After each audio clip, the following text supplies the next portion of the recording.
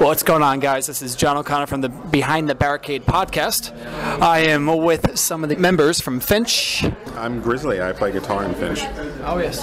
I'm Daniel. I play the bass. Nice, nice. What's going on, guys? Anything besides it's Warped? It's another day on Warped Tour. It's our final day on Warped Tour, though, which is, I think, either cause for celebration or maybe I'll shed a tear later. A little bittersweet, right? Yeah, a little bit. I'll miss all the nice production people and the people from catering. Everyone's been really great to us on this tour. So yeah, I mean, it was pretty cool. You know, I caught your set earlier. You guys gave a round of applause to the crew and stuff like that. I feel like not that many people actually do that. You know? Yeah, and honestly, you're like the meanest person I've met on Warped Tour this whole time. Like everyone's so. I'm sorry. No, you've been great. Well, this interview's done. Thanks, guys.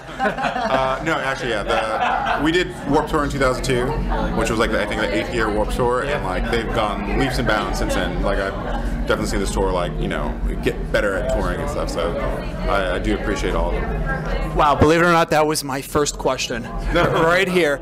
Here we are at Warped Tour, and if I got my information right, this is the first time in over a decade. I think 02 was the last time. Did anything change? Well, we got one answer. Yeah. Anything's definitely better. Yeah, the bands have changed. I was hoping for Lagwagon and No Effects, but yeah, they changed a little bit.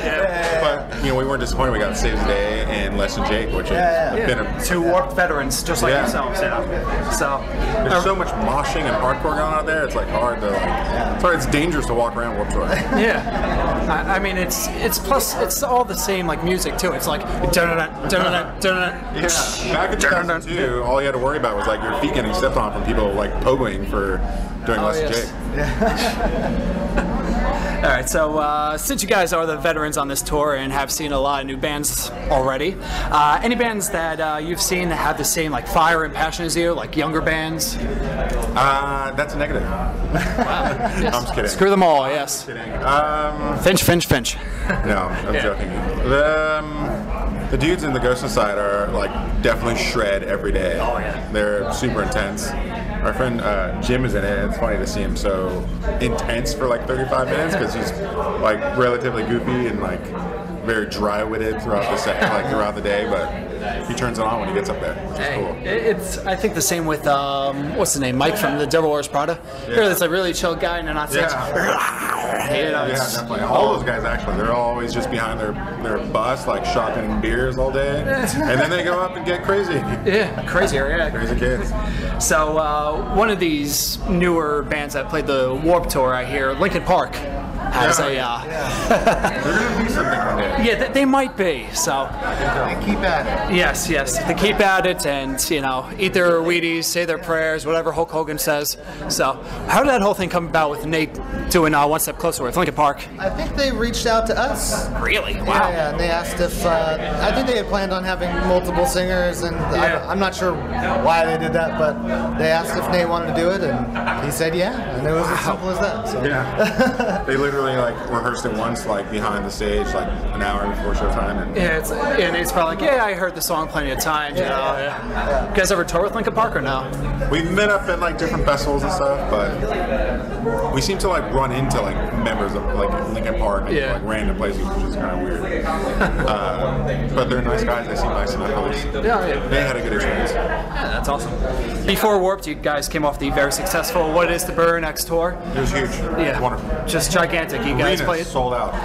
Yes, arenas just like Starline Ballroom here in Sayreville, New Jersey. We classify that as like a mini arena. Those do exist. Exactly. See, this was the smaller shows for you guys.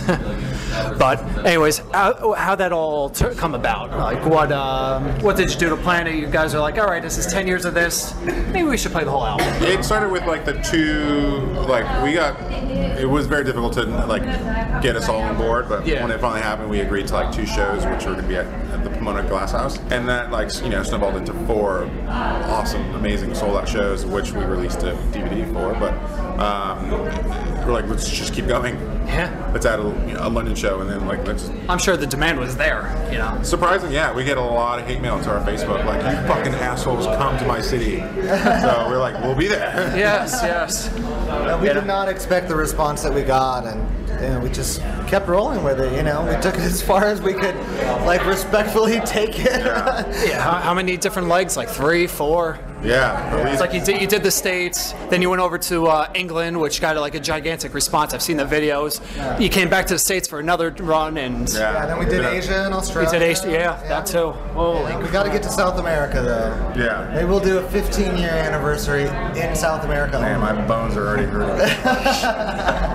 Hey, that'd be awesome for them. I'm pretty sure they'll all want that. This is your final day on Warped Tour. You guys are playing 2 more off dates after. I think one in Ohio, one in Chicago, I think. Yeah, we got to drive home, so we thought we'd play some shows. Yeah, might as well. You know, you're on the way. Yeah. So, what do you guys have planned after?